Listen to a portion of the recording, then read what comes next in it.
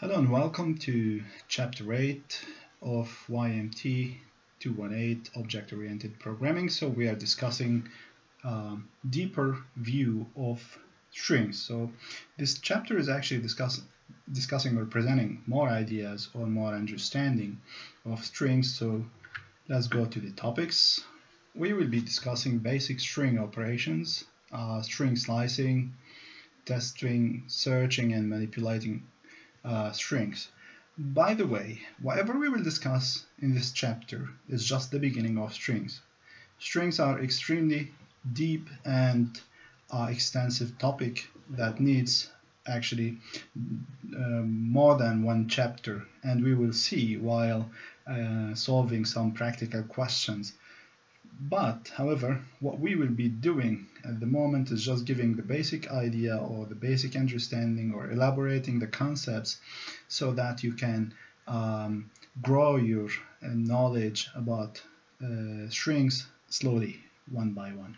Well, so strings by themselves are a special type of sequences. We explained this before while explaining the lists and tuples. So they are a very special actually type of sequences, and they have very special characteristics with tuples and lists.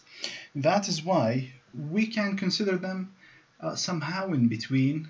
It's one of the sequences that have similar operations and methods applied, like can be applied to lists or tuples, or sometimes cannot be applied to lists and tuples, but there are common things between those. Why? Now I'll explain why common. Simply because we have a list of characters. That means a sequence of characters in a string. And what does it mean? It means it's exactly some sort of sequence connected to one name. And that's why we deal with it as a sort of a sequence that we can apply similar operations to lists and tuples. Not everything for sure, but we will see. And these operations are extremely useful. One more thing, strings are actually widely available and applied in many disciplines. You may think about word processing. So we may have many different files of strings and text applications. So we need some special applications for strings in Python. All right. So imagine we have a string, and this string is a series of characters. Any character possible that we have in our language or the language that we are dealing with at the moment in programming. So how can we iterate over the string? We can use for loop, and this will allow us to iterate similar to the list. Before we took this one for loop, and then we present the name of the list, and we present the name of the list here, and we say, let's say X or I or whatever element or item in that list. Now, very similar, or it is actually the same, except for the name of the list, we will change it to the name of the string. So that is the idea. We can iterate over the string by just presenting the name of the string, and what will happen is we will take the characters one by one in the string. Instead of items of the list, we will just be getting or extracting the characters of the string. Okay, so this is one of the ways that we can extract or actually iterate over the string elements. One more thing, a string itself can be considered one special type of a list. What does it mean? It means that we have indexes for all characters available in the string, starting by 0. This is the first index, the first character in the string, ending by the length of the string minus 1.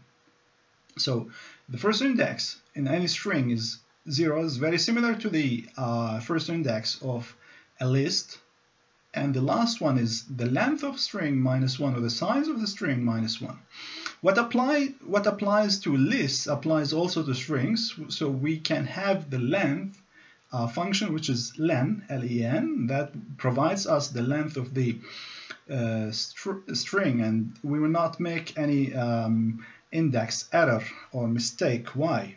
Let's say you are trying to access or retrieve a certain index by the subscript notation. So this I is valid from 0 until length -1 or len string -1. If you try to access something beyond the length -1, then you will have an index error. So in that case, you will have an exception, and you need to provide some exception handler for such a case so that your program doesn't halt. Okay, look at the iteration type. This is just a simple example. When we iterate over a name which is a string, what happens? We take the first character in the first iteration. For example, here is J. The second iteration will take the next, the third iteration next and next and next. This is very similar to the list. So it takes the first item, first iteration, second item, second iteration, and so on until last iteration, last item. Here, first iteration takes the first character in the string, second iteration takes the second item in the string, and goes on until the last iteration takes the last item in the string or character in the string. So when we speak about items in a string, we speak about characters, not actually items of lists, because lists may have any type of data, including lists themselves. So we may have a list of lists, and we explain about this in two-dimensional lists. All right, look at these examples. Let's say we have a string called Python. Now this string could be a literal string.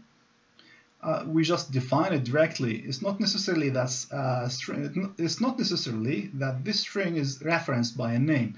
It can be directly like this. So if we have a direct literal string available in this loop, we will just loop from the beginning of the string until the end, and we can display the elements. Now we specify the end of the display by just a space. That means we will display each and every character of the string, and then a small space, just one space between it and the next element, or in this case next character. So this is the way it will be displayed: the first character space, second character space, and so on. Think about another string. Now we may have another string like this, object-oriented programming. The string can take up to whatever number of characters. It doesn't matter, it doesn't have exactly a limit, but it depends on your application. So the application type determines the limit or the end of the string, how many characters available in the string. So now we can iterate using another way. How? We move from the beginning of the string, that means from index 0. Let's say we assign this index to a variable, let's say we call it I, and we use the range function, and we limit our range to the length of the string -1. So when we use length, this length, len, will get us the length of the string. So the length of the string is the number of characters. However, we cannot loop until the last element, and you know the range function starts from 0 until the last element, or the element available here, -1 inclusively. So the element available here will not be included, and that's the size of the string. So the number of characters, you can count them, all of them, including the spaces, including this whatever minus or dash. Okay, so it will display what? The characters by index. So we are using index now. In fact, this course is not exactly a list. However, we can use the subscript notation here to get the indexes of the string. As I said, this is a special type of sequence, and this applies to it. So we can retrieve these indexes of the string using this subscript notation. This is possible. So in this case, I put no space. It will just display it the way it is, and that's how it will be displayed. You can put a space, it will give one space between, or you can leave it default. It will display on separate lines. So each character will be on one line and will jump to a new line. It depends on your application, how you're going to display it, and we will take some longer practical examples in next sessions. All right, this is what I was explaining about the indexes. I explained about them. We start from 0, we end by length -1, and pay attention that you shouldn't exceed the last index. If you do so, you will get an exception raised, and that's the problem index error. I explained about it. So you may use try and except. You may create an exceptional handler so that it helps you to catch index error if there is any. And usually, as a professional programmer, you should use extensively. You should use actually exceptional handling methods so that you make sure your program doesn't halt for any reason. We will see from now on. I'll try my best to include in any program some exception handling method or processing, or actually an exceptional handler or multiple exceptional handlers, so that we do not get any halt while running our program. Okay, I explained also about the length of string. The way we provide len string is just literally like this way. The function len, the length, and then inside these parentheses the name of the string that we are willing to get its length. Alright, let's not give more time here. One more application that's widely used. Let's say I'm interested in concatenating or connecting or getting two strings to be connected together. So this is what we refer to by concatenation in technical term. As a technical term, it's just like appending strings to one another. So we can use the plus operator, the addition operator. In this case, will not be exactly addition. We are not adding, because this is not a mathematical process. We are concatenating here, or appending one string to another. We can also use the augmented if we are adding, or actually not adding. Again, I mistakenly said it. If we are appending a string to another string, so we have the first string to be displayed first or to be assigned first, then the next one, so we will have a concatenation process. We may use this augmented procedure of concatenation, or we may have just this concatenation procedure by just plus sign. Now the thing that I have to explain is strings by themselves are immutable. We cannot change them. What does it mean? Let's say I have the string now, roses are red. Once it is assigned to a variable, you cannot change it. You can't change this. It's already initialized or assigned, and you cannot change. If you try to change, if you try to access any of these elements and change them, you will get a value error, I guess, value type error, I think. Yeah, or no, type error. Type error you will get, because the operation itself will not be allowed. And in that case, because these strings are not mutable, we cannot change their values, what we can do is we can assign them by certain modification way, or after we modify them to a new variable, so that we will just reference a new string, totally new string. So initially, if you create a string, you cannot change it. You can modify it and assign it to another variable. That's possible. So I hope this point is clear. Once a string is assigned, you cannot change it under the same name. You can create a new string using this one, modify it by a certain way, and then assign it to a new. So that means we take a copy and modify that copy and assign it to a new variable name. That's possible. So if we are concatenating strings, that means we are creating a new string. We can assign it to a new variable, and that's possible like this. Look at this. Earlier we used this object-oriented programming. Let's say we have another string 1, but Python, and string 2 programming. So let's say we create string 3, and it's just the addition of these two, or actually the appending of string 1 and string 2. So we append string 2 to string 1. So string 1, whatever available here, will be the first, will be listed first. So it will be the beginning of the string created here. Then next to it, this one will be attached or appended. So that's why I kept some space here. Otherwise, it will be directly connected with no space. So you need to pay attention to this concatenation process, where you leave the space if it is necessary or needed. Okay. So as I said, we are creating a new string by concatenating or appending these strings, so that's why we assign it to a new string. Okay. I mentioned about the immutability of strings. We cannot change their values. We cannot access to certain index and change it. That's not possible. Let's say string 1, let's say I say string 1, index maybe 0. I change p, capital P to lowercase p or small p. It will not be accepted. It will give you an exceptional, or it will raise an exception. In that case, you will have a problem and your program will halt. You can take a copy like this, for example. Yeah, type error, I mentioned about it earlier, because this type doesn't accept, actually, the object of string doesn't support the change or the amendment of a ready or a created string or an assigned string.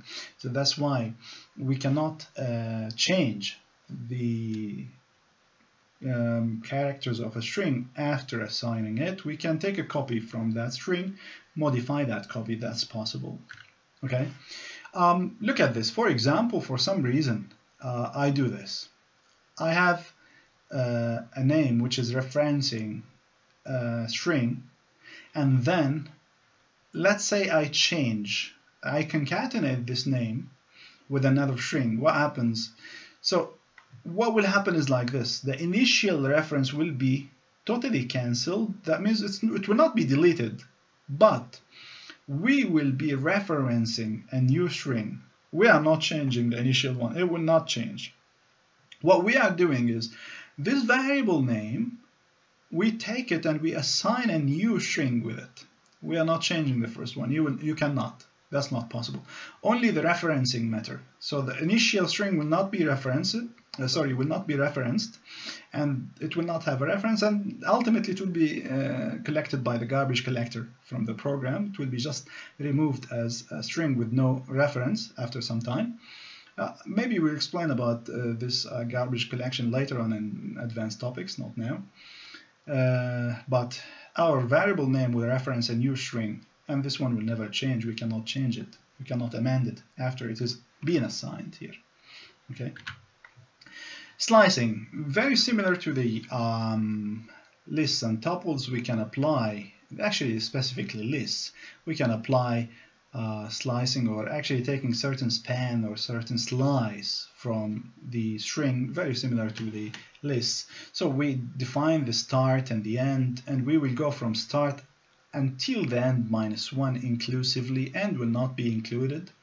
So you determine how many characters you would like to display or get or return as a copy. You can assign it also to another string. This is possible. So you may go from 0, the beginning, or you may not specify 0. That means it will be by default the beginning 0, and you can specify the end. It depends on your application. So what kind of slicing you are applying, or what kind of outcome you are looking for. You can use the length as the end. You can leave this one, drop it out, and it will be from the beginning until the end, or from start until the end, the last element of the string. It depends. Very similar to what we explained about lists in the previous chapter.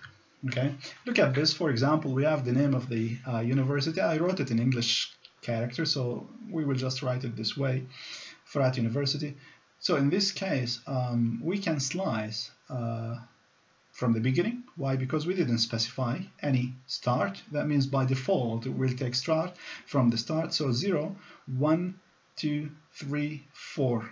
We said the last or the end -1. So we are taking 0. The first index is 0, 1, 2, 3, 4. This will be our output. This is the slice that we are getting, or the span we are displaying for that. Okay. You can try to display another one. Let's say we take another different slice from 2 to 5. So we already know 5, that until here inclusively, okay, until t. So from 2, so 0, 1, 2, so it will be rat. Okay, this is just like you know, a display of some procedure slice. Maybe you can take from the end also, is possible. When you take such a thing, we'll take from 6 until the end. Maybe you can specify some negative value here. It will start from the end and it will go backward. That means, let's say you put let's say -5. It will count 1, 2, 3, 4, 5, and that will be displayed. It depends on your application. It will count 1, 2, 3. So -1, -2, -3, -4, -5. So let's say. So in that case, it will display to you RCT. If you place here -5, for example. So you will reference the slice from backward, exactly similar to the list. Okay. Testing, searching, and manipulating strings. We can manipulate strings by using different methods. We can also search within strings, either search for a character or a string within a string. We can do these too. For searching a string within a string, we can use in operator. Is very similar to item in list.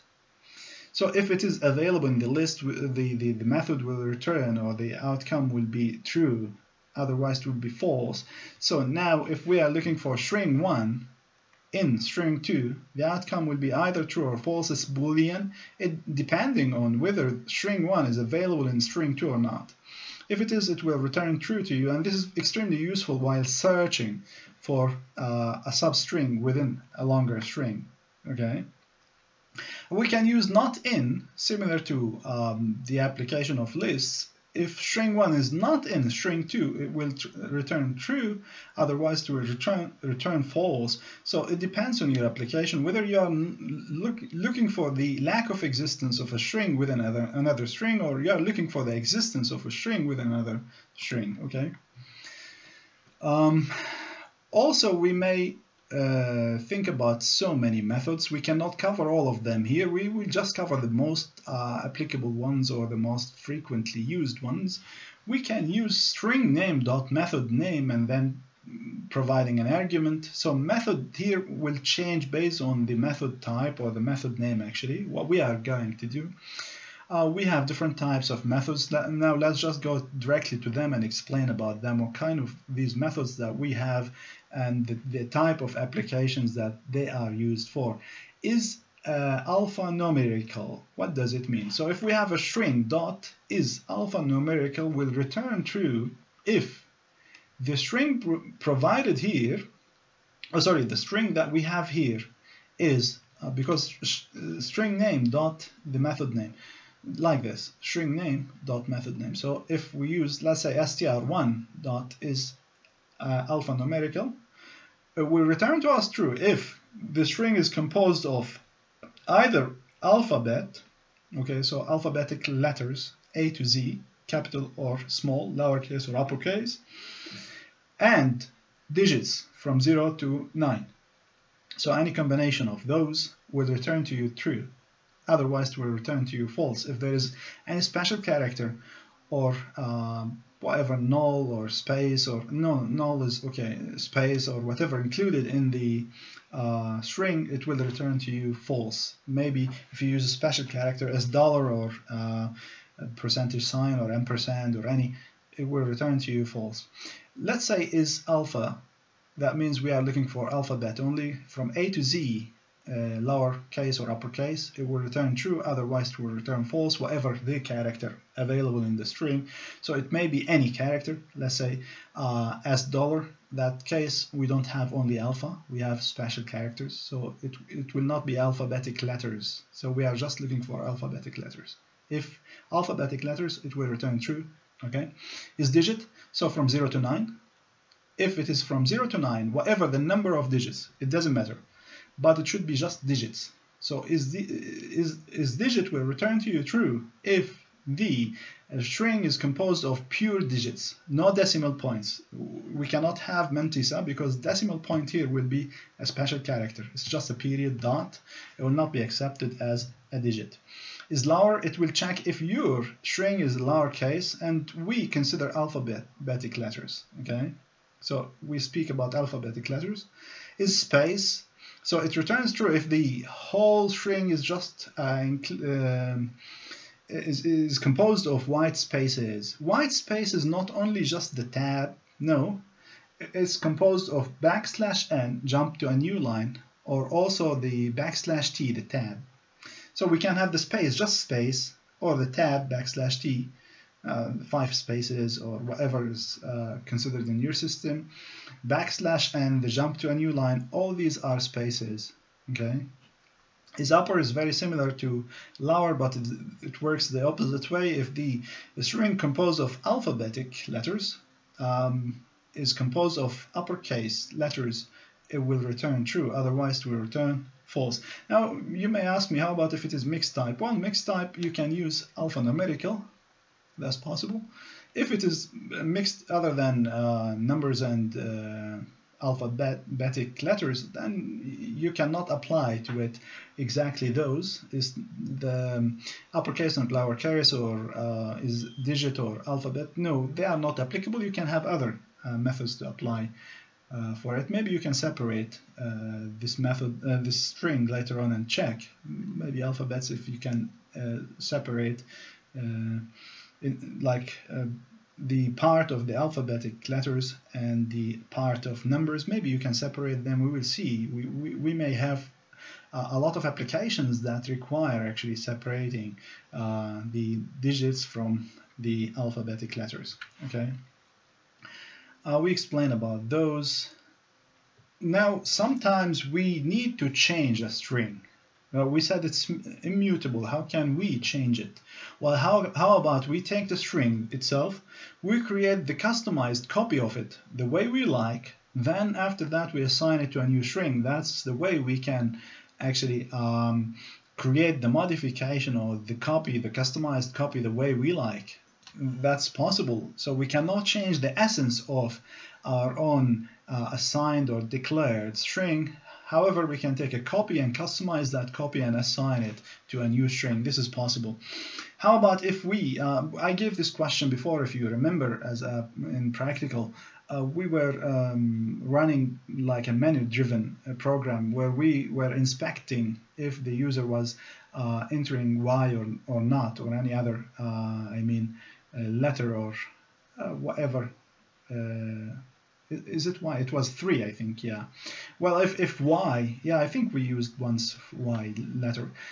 We said, like, maybe the user will press Y lowercase or enter Y lowercase or uppercase. We are not quite sure. So we included both of them, the uppercase and the lowercase of Y, and we compared. Now, in this case, you don't have to. You can receive the letter from the user, or maybe yes. Would you like to continue? Yes or no? So we are not quite sure if the user will enter yes, capital or small or uppercase or lowercase letters. So what we are going to do is we take that yes or no. It depends on your application. Let's say yes. Would you like to continue? Yes for yes. So you type yes. And in this case, you can take that yes from the user and convert it to either lowercase or uppercase. So you will guarantee that this will match with the lowercase or uppercase in your application. What does it mean? It means you are not sure whether the user entered yes uppercase or maybe just Y uppercase, okay? And the rest is lowercase, the E and S. Then you convert all of it to lowercase and you compare to yes in lowercase. Or you convert all of it to uppercase and then you compare yes to an uppercase version, and that's possible. We cannot convert the string itself, we convert a copy and we assign it to a new reference variable, okay? So lower will return a copy. Remember, a copy. It doesn't change the string, it just returns a copy. So we'll return a copy of the string in lowercase. If it has characters, well, other characters or numbers, these will not be changed. There is no lowercase for special characters. There is no lowercase for numbers, so they will not be changed. If it is lowercase already, it will not change. We explained about the R strip, do you remember? We were stripping the rear or the right side space or white space or \n or jump to a new line. This actually helps you stripping all the white spaces, not just \n, because we were using it in files, and in files we were using frequently \n. We have applications in files with \t, but this was the most common one we were applying in our programs. So for this case, we were using the R strip to get this one stripped from the string, because we are speaking about the right side of the rear \n. Now we may have the leading strip or the left side strip. That means we strip the string or the white space from the left side of the string or the beginning of the string, leading part of the string. We may have a white space before the string, similar to the white space after the string. So you can strip the leading white space if it is \n or just normal space or number of spaces, not just one. Maybe I press space multiple times, it will be just stripped from the string. Or \t, it's possible. All types of white spaces, okay? Leading strip. Now maybe leading strip of a character, not just the white spaces. We specify the character that we would like to remove from the beginning of the string or from leading before the string. Imagine I have a string, its beginning is assigned by asterisk. I want to strip this asterisk. I provide here in single quotes or double quotes asterisk, and we'll just strip that asterisk from the beginning of the string. We have a lot of applications similar to this, especially when we deal with some special type of strings, like with you can say a mark for a start. So the beginning of the string is marked by a certain character. There are applications for that. We will see. We will have some tutorial about it. We also can apply the rear strip or the back right side strip for a character, not necessarily white space like this. This is for white space because it's by default. You don't have to provide \n or \t or whatever.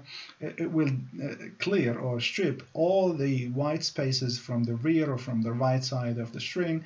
This one you have to provide a character. Maybe you can provide whatever the character that you are interested in stripping at the end of the string. This is possible. Strip by itself as a default, it actually strips the string from the rear, from the leading, and from the rear or from left side and right side white spaces. So if you want to get rid of the white space before the string and the white space after the string, the leading and the trailing white spaces, you can use strip or strip directly. If you specify a character for strip, it will just strip that character from the beginning and the end of the string, or leading and trailing of the string. You can use also upper to convert or to create a copy of the string where the string itself is converted or changed to uppercase. And as I said, if it is already uppercase, it will not change. For I said about the lowercase. If it is if the string that we are trying to convert to uppercase or a copy of it to uppercase, if it is already in uppercase, then nothing will happen. You will just have a copy of it in uppercase. If it has digits or special characters, these will not be changed. Okay. Suppose that I'm looking for sub-search or searching of whether the string is starting by a substring or ending by a substring. For example, let's say you are running a search and trying to see last name of someone. Possible. So if you consider the name, full name as a string, you can run the search by surname or maybe first name. Okay. So first name you can use starts with and provide the first name or substring that you are looking for, and it will return true if it is available. It will return false if it is not. And you can use also for ends with. This is like regional search. We will check whether this string ends by substring. It's not necessarily that we include white space. It's not necessarily that. Maybe it's connected, all the string is connected, but we are looking for just a regional search from the beginning or the end of the string. And here I have to say this. The sub-search here in this case, or the type of search, regional search here, is a case sensitive. So if lowercase and uppercase, you are looking for a string, you have to match it in uppercase or lowercase. If you say I'm not quite sure which what kind of string I have, if it is lowercase or uppercase, then you convert it. So if you want to look for a string or a substring within a string, if my string is starting by this substring or not, and you are disregarding the case, that means it's not case sensitive search, then what you are going to do is you take the whole string and convert it to lowercase and search with the beginning or the end in lowercase. Or take your string and convert it, or take a copy of it actually, convert that copy to uppercase and make your search in uppercase, and that's possible. We can also use find to search whether the substring is available in the string or not. If it is available, it will return to us the index where it is available, where the lowest index. What does it mean? Now I may search for a string within a string. Let me just go to this example here quickly. Okay, Fırat University. Let's say if I'm looking for university here, I find, so I provide string name dot find, and I provide here inside university. So for this university, it will count 0, 1, 2, 3, 4, 5. So the starting index where we find the first university or the first string appearance will return to us. So it will return 6 to us. There may be others. So in that case, you have to modify your search and create your continuous search over all the string, and we will see it practically in tutorial later on, how we can search the whole string for one name or for one, not name, for one substring, not necessarily a name, I mean, for one substring, okay? All right, so we can use find to search for us whether the string is available or not, and to return to us the index of the first appearance. If it is not available, now you may tell, or you may ask, or may come to your mind that how about if it doesn't have that substring in the string? So in that case, it will return to you -1, and we know that -1 is not a possible index in lists and also in strings, because we start from 0 and we go to the end. That means length -1. Imagine that I have a string and I am interested in replacing some of its substrings by new substrings. You will say again, but you said that strings are immutable. We are taking a copy. So here what happens? We are not changing the string itself. We are creating a copy, customized copy, and returning it to a new reference. If you return it to the same reference, that means you are disregarding the initial string. That means you are creating a new string, referencing it by that variable, and ignoring the initial string. So what happens?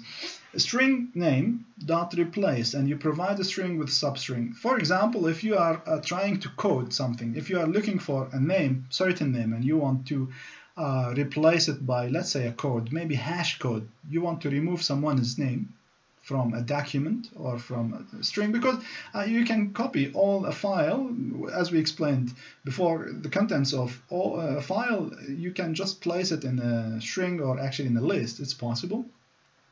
And in that case, let's say I want to hide the name of someone for maybe privacy.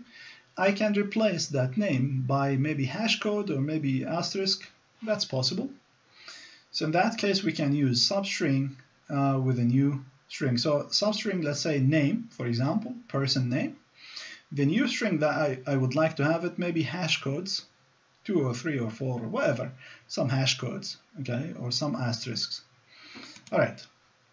So this is what we explain about these methods. Are they all the methods that we have possible with strings? No, there are so many others. There are so many. As I said, we cannot cover all of them, but in practical, if I see the application requires new strings other than those, I'll just explain them while we are taking the tutorial. Okay. Repetition operator. This is extremely versatile and useful operator that we use it also in lists. You are familiar with it.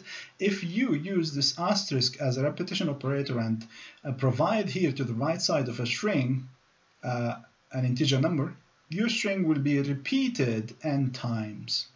It's very similar to the list that we explained about before. You provide the string that you are interested in repeating and the number of times to be repeated, and you provide an asterisk in between, and that will allow you to get a number of copies based on the number of integers, or the amount, or sorry, the the integer number that you are providing here. Have a look at this. Well, we are frequently coming across this hashtag stay home or stay at home. Both of them are available actually. So if, let's say, we have a string, its content is the hash code or the hashtag stay home. Let's say if we multiply it, this is not multiplication, I'm just saying it, multiply it. This is the repetition. So if we repeat it 3 times, look what happens. It will just display this 3 times. We may put space in between, that's possible, but just keep it. It will repeat 3 times. It depends on the number that you provide here. You can just provide integer, not any other type. You cannot provide here 3.5, that's not possible. It should be an integer number, integer type, and that will allow you to repeat the string number of times based on your own application. Okay, we have the last part, splitting strings. This is extremely useful, and we have so many applications related to it. Imagine we have so many applications with lists, and lists are extremely flexible. So let's say I want to convert the contents of my string, because a string could be a whole file. Okay, it could be 1,000 words or 1,000,000 words, it doesn't matter. You want to convert it to a list where you can manipulate the content of the list the way you like, or you have some applications with lists more than strings. You can use the method split. So string name.split will help you, or will allow you to get a list with all the words in the string, the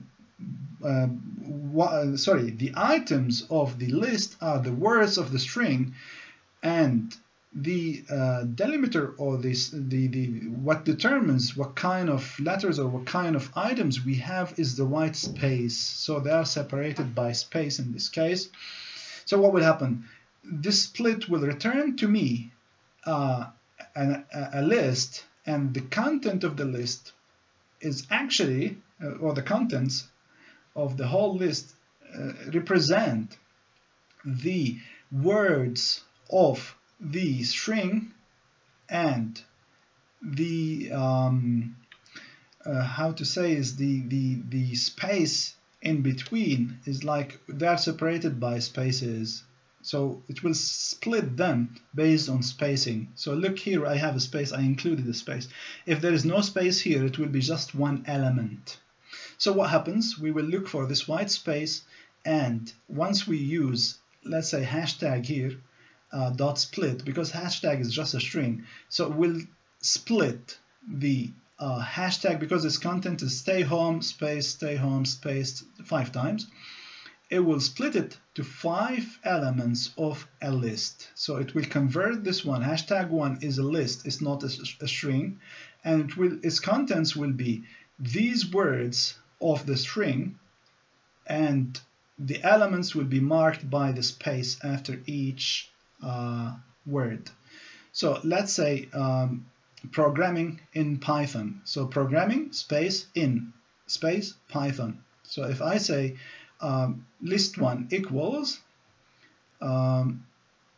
let's say name.split, name is the content of programming space in space Python. It will return to me 3 elements: programming, second element in, the third element is Python. And this is the way we can create a string of the contents of a list, of a string. And we can manipulate this list the way we like, because you know lists are immutable. We cannot change this one.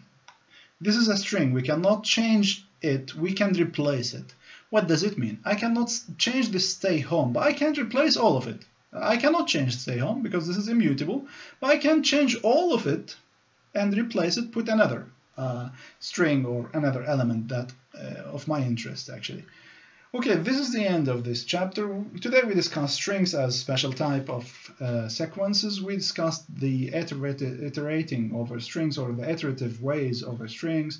We discussed the repetition and concatenation of a string. We discussed also how strings are immutable and how we can create some copies of them based on our own customization or our own application. We learned also about slicing the strings. We learned about regional search of strings.